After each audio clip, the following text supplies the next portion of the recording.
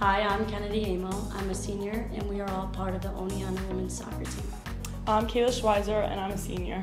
I'm Shanna Lowney, and I'm a senior.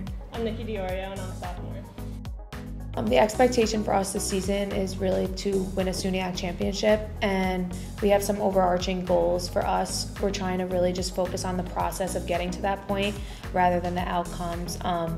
Taking mistakes and taking failures and moving forward from them and learning from everything as it comes and as it goes, and really just enjoying the process that it takes for us to get there.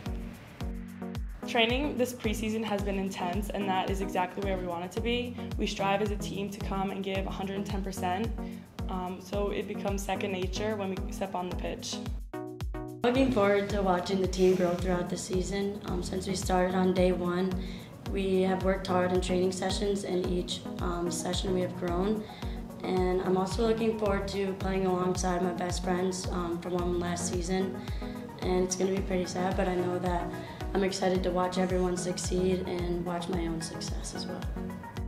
My favorite part is the family that comes with it. I feel like the strong bond that we have allows us to push each other even harder, and it definitely shows on the field. We've really been working the past around 3 years to build up this team culture that we have now, and it's a really, like Nikki said, it's a really special bond that we've created.